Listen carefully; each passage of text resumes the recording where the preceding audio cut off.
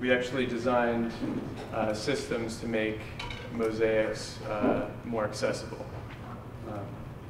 So I suppose you all know what mosaic is. Who's actually done some mosaic projects? Who is a mosaicist? Who considers themselves a mosaicist? It's too hard before now. Too hard. It's too hard. Exactly. Exactly. The cost restraints and everything. So mosaic has been an art form for thousands of years and widely known for its durability in the public domain. And they're still uncovering mosaics to this day that are still in pretty good form after being underground for thousands of years. Just to walk through a little bit about mosaic, since no one raised their hands. These are some terms used for mosaic. Opus is the kind of the way the mosaics are laid as far as the general design of the mosaic. Opus vermiculatum, the mosaics are laid kind of in a worm-like fashion, flowing. Opus palladianum is a random-shaped tessera laid in a random manner. The tessera is the name of a tile, the proper term for tile within a mosaic. And the join line is the space between the mosaics, which is also where the grout goes, the grout lines. And ondimento is the visual flow of the mosaic. As you can see, this has the flow going that way. What we focus on right now is opus regulatum, which is row column grid mosaic. And then there's opus tessellatum, which is kind of brick laid mosaic. These are some of the projects we've completed. We're based down in the Marine Industrial Park of Boston, where we've got a small studio where we've got about 4 full-time employees and about four part-time employees. Melinda did some part-time work for us, running production. We hire a bunch of local artists who need some paying work, as you said in the back, to produce these art pieces instead of getting them produced for them. So we've got a good group of people in our studio, some of whom work in the Artisans Asylum, doing classes and that sort of thing. So what we do is we marry technology with the ancient art form, kind of bringing it to the modern day. We developed our own software that will take any image and reproduce it into mosaic. So if you're a painter or a photographer and can't really break into the public art scene because of durability problems, or you can't reproduce it in such a large scale that needs to be in the public realm, we developed the tools for that. And then our software couples with our robotic manufacturing.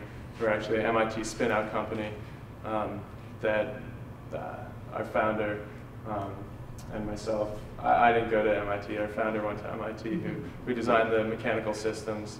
I came in more on the art end. I'm more the artsy dreamer. And I work with the software and help develop that. I'm going to walk through one of the projects we recently completed for MIT at the new Koch Institute for Integrative Cancer Research. This was done out of half-inch unglazed porcelain. It's a 330 square foot mosaic for the floor of the entryway. This was actually a really cool project that we did that we just happened upon because we gave a tour of our facility to someone who worked at a local architecture firm, and the designer was pretty near the grand opening of this.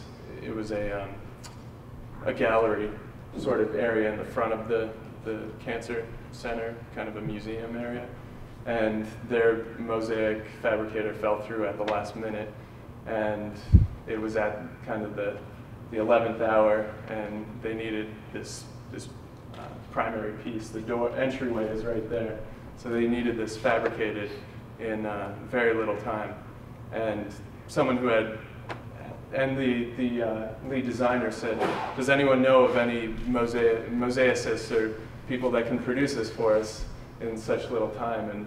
And one of the people at his firm said, yeah, one of my friends just took a tour of this facility in Boston, MIT spin-out company, and said it was really cool, that they should check it out. And he came the next day, and we pieced it all together. So this is our software up here on the left, called Tessera, which, like I said, is the name of each individual tile of a mosaic. Right now, this is kind of an early software. We're 4 years old, so a startup company. So we're actually developing several new softwares that I'll get into later, but right now this is just Mac-based, and we give it out freely to artists and anyone who wants to design their own mosaics. So first we upload an image, which can be any digital file. This was the map the designer gave us that he had come up with. And that's the Koch Center there, and all the other MIT buildings and biotech buildings in Kendall Square area. So we uploaded that into our software. Then we picked the tile material. We've got a bunch of different materials that we choose from, whether it's a vitreous glass, prism glass, we've got marble, natural stone, porcelain, glazed and unglazed porcelain. And, but he was looking for a real matte finish and durable, because it was right in the entryway. So we worked with him to find the best finish and best tile for the application, which was the unglazed porcelain, which is really durable and can withstand commercial traffic on the floor. And that's the cool thing about mosaic, whether it's on the wall or on the floor, it's really durable and can hold up to Boston salt and all that crap going on it. And then we put in the dimensions of the project as well as the tile that we chose. So he provided us with the dimensions of the space, and we got as-built measurements as well to make it fit precisely to the space. And then we developed a couple different matching algorithms on how it matches the tile with the mosaic, or with the input image. So it breaks it down into the grid and does average matching of the spaces. And this one was very vector-based and sharp edges, so we use the center weighted sharp algorithm. It takes a little playing with to know what the algorithms do with it, but yeah, it was, and that's the output it came out with. And as you can see, there's a little aliasing on the sides, and we actually went through and created a custom palette for the mosaic. So we picked out the exact colors we wanted in the piece and only used those within it. So this is a video. So we were having technical issues with this, but I think it's right here. So we developed our software so it works hand in hand with Photoshop, so that we can actually go in and change tile by tile. We don't want the computer to do the primary design of the mosaic. So we can go in and swap out different colors and then run it through our software again, and it gives us the tile counts and how many we use. And then we can order it from our manufacturer if we don't have it in inventory. Who's manufacturing? We've got manufacturers all over the globe.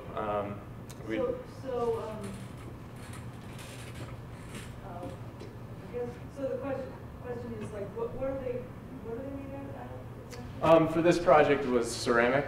Okay, so it's all different. It can be glass or ceramic. Exactly. The ceramic was actually made in Arkansas, and we get some glasses from Italy India.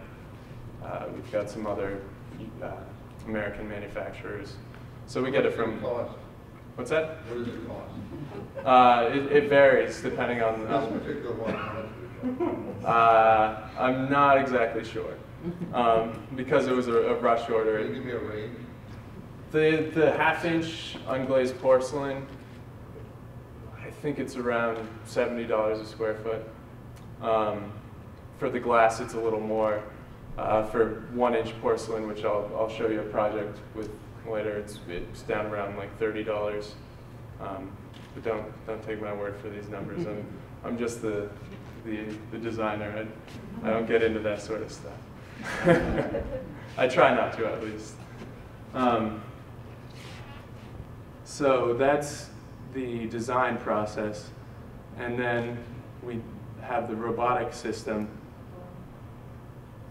where we order the tile in bulk, in poundage, dump it into a vibratory bowl. It flips them all right side up, and then we have inspection that inspects the tiles as they go down a conveyor belt. And then it gets fed to a robot. Sorry, this is a little quick. And then the robot picks and places individual tiles to create square foot sections that are then labeled and boxed up and shipped to site. So this is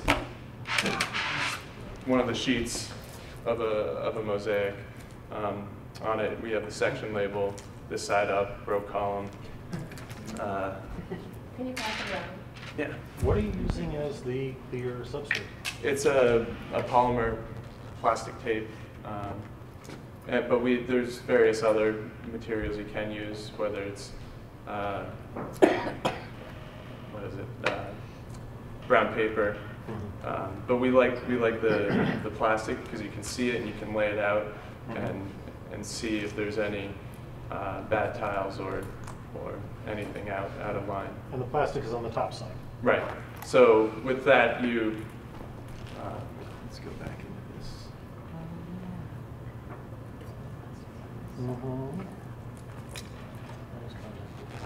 So there's the installation going on. So that's coupled with an installation diagram that shows where each section is with all the labels.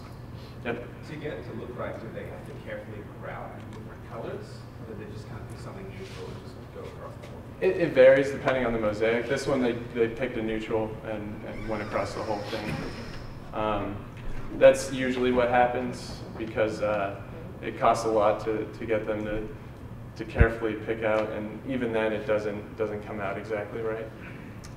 But keep picking a nice neutral tone that really blends it all together is a good way to go about it. Whether it's a dark mosaic, you use a dark tone grout, or light mosaic, use a light tone.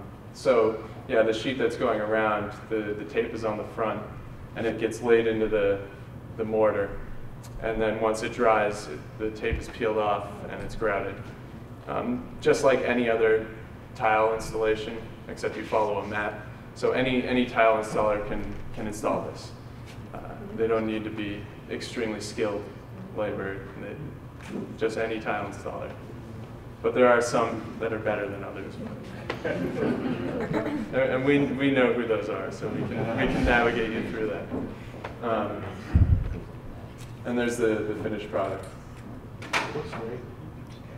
So compared to terrazzo, is that a lot less expensive than terrazzo? It's right around the same cost. The thing with terrazzo, it yellows over time, and is not as, you can't really do as much with it as with the mosaic, because you have to stick to big swaths. And it's not color fast. So with UV light, it dampens over time, or fades over time. And all our tiles are color fast. They're through body glass and through body porcelain. This is one we just finished at Legal Seafoods, the new Harborside. And it's using 3/8 vitreous glass, which for all our main tile lines, we we have the every color that we have available displayed like this, so you can pick out what colors specifically you want in your project, and we can use just those in our software. So this is 268 square feet. I like to put the number of tiles, which is the number of placements the robot does, which is a little over 200,000. We did this in, I think it was about 5 days to produce. But we ran shifts overnight because they were again, last minute grand opening. We thought we weren't in the project, and then they said, oh yeah, the CEO really wants it. We weren't going to put it in, but the CEO said, where's my mosaic? And so we did all-nighters to finish it. You guys do the installation too? I wasn't sure about that. Do you have someone else install it, or are you doing everything? We don't install it, or we try not to install it. We have done an installation, but that's not where our value is. There's people who do that and do it better than us. And they were installing. It was a new build, so there was tile installers on site anyway, doing the tile in the bathroom and the kitchen, and they just jumped on this project and did it in 2 days. When you say creates increased class, does that mean that, I mean, you're working in a grid at pixel size. Is that a 3/8 inch pixel size? Right. It's a 3/8 inch glass tile. Is that the smallest pixel size, or There, was half inch? Or yeah, 3/8 is the smallest that we focus on. The smallest, yeah.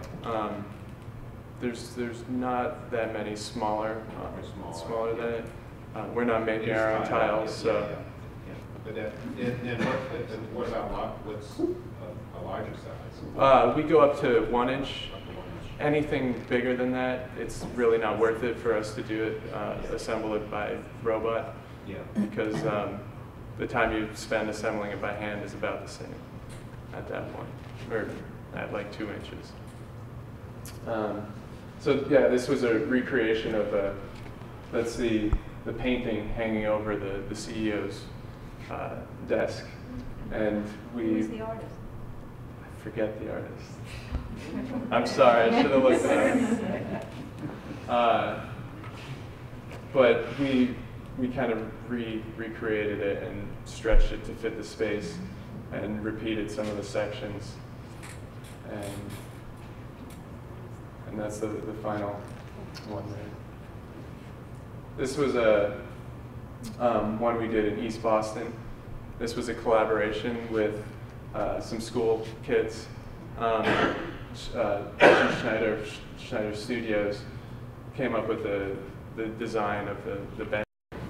But then it creates a map for people to assemble it by hand. Or they send it off to China and get a bunch of. Yeah. But that again, that's the lead time thing as well. They wouldn't have been able to compete with those projects I was talking about where they wanted it the next day. Question here? The sorting aspect of things is kind of interesting too. I mean, can I go to the local beach, collect thousands of periwinkles, they're all about the same size, and bring them into you and have them sorted into the right color and then placed into a grid and make tiles out of them? That kind of We don't sort by color yet. We're working on a camera system that will, but the sorting is it's done on color-to-color basis where it flips it. You're bidding them beforehand. Right. What's that? You're putting them in bins of color beforehand and then Right. having them be inspected. But could you tell if there was a hole in a periwinkle and throw that away, that kind of thing? Yeah. Yeah, but it's so hard with the irregular material because that'll lead to jams in the system and anything that goes outside the certain spec that we have for the tile will not fit down our tubing system or get stuck in the system. Anyone else? Anyone else? Thank you. Thank you all.